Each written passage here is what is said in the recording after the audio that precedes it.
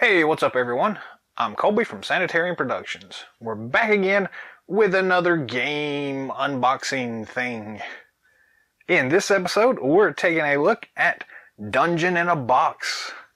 This is the monthly subscription service, and this is the February Dungeon in a Box. So, cool. This thing just came in the mail the other day, so I'm excited to see what we get this month. You can check out their website. I'll put a link down below so y'all can kind of check it out. But so this is my second Dungeon in a Box crate. So for those of you not familiar with it, it's basically just a kind of like a loot crate subscription service, specifically targeted at Dungeons and Dragons kind of adventure module things. So yeah, we got this one in, and we just want to take a look and see what's inside of it here. So it comes in the standard box itself. Very kind of straightforward. Not a whole lot going on, but it's a cool looking box anyways. They've got a nice design going on anyhow. Let's go ahead and just open this thing and take a sneak peek. Cool. So we have the let's zoom out a little bit so you can see all this at one time. This is the Dungeon in the Box module for this month. This is Streets Unseen. So pretty cool looking. I do like the fact that it is nice and glossy.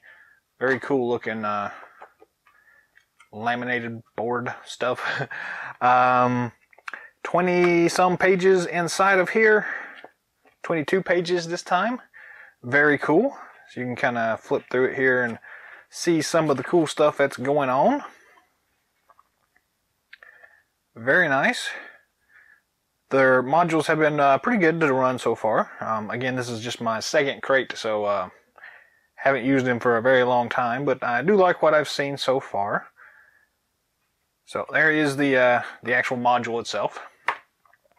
We also get 2 miniatures this time. So we get a set of 3 cultists. This is from Reaper Bones.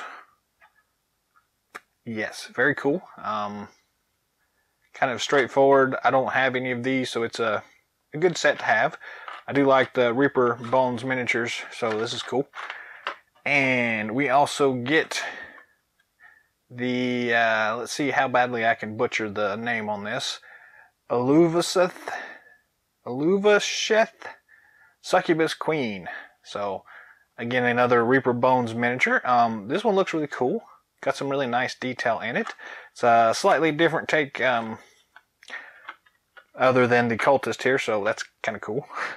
Let's see what else we get. Let's go in here. We got a nice kind of wax paper bag here.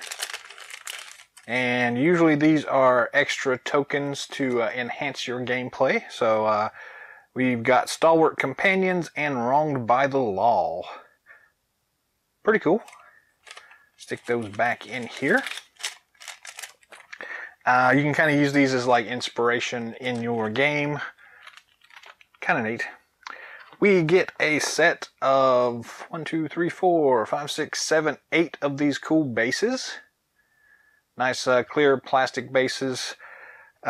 These are made specifically for these guys right here. So this is a cutout from this board here, but basically you just kind of plug these into this little notch here, and you've got some nice little stand-ins for character players and non-character players and things like that. So that's cool. These just come in handy.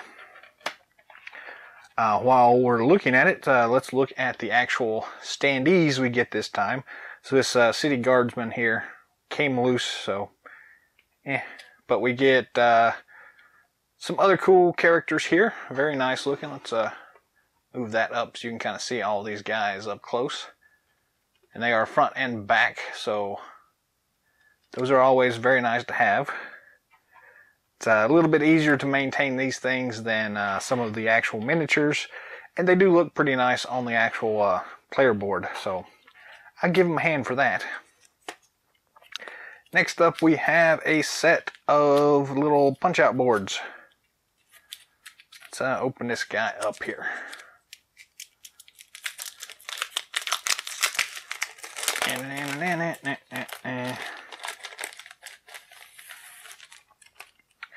So we get, it looks like just one punch out board. I thought it was two here, but no, just one. It is front and back.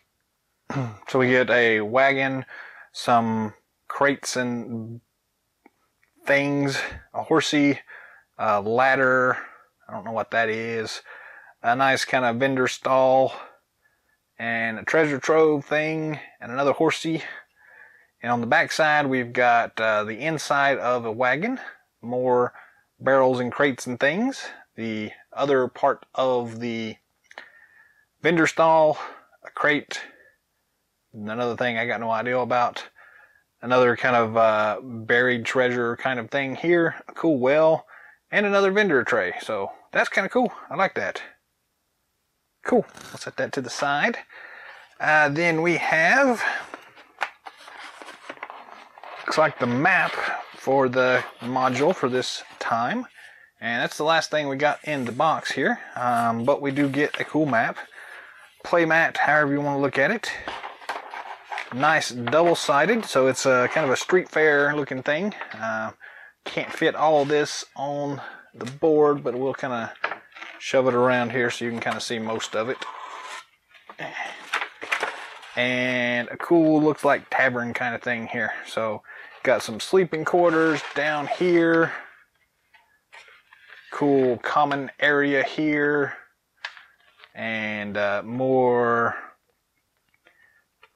lunch room, storage room over here, and horse stables. So that's actually pretty cool. I do like these double-sided maps here, and this one's a really nice one. I do like the barrack system they got here, so that's really nice.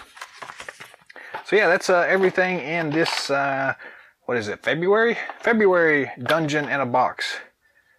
So yeah, what do y'all think about this particular session module thing? If you've used this crate system before, you know, what was your experiences with it? How did you like it? I'm really digging this Succubus Queen anyways, and these cultists are pretty nice also. So I'm glad to get those. I need to get started painting them, but they are cool. Streets Unseen. That is Dungeon in a Box for February 2019. So yeah, drop some comments down below. Let me know what you think of this haul. If you'd like to see something specific looked at in future episodes, let me know that as well, and I'll see what I can do to get it in front of y'all. And yeah, that's going to be it for today. So till next time, game on.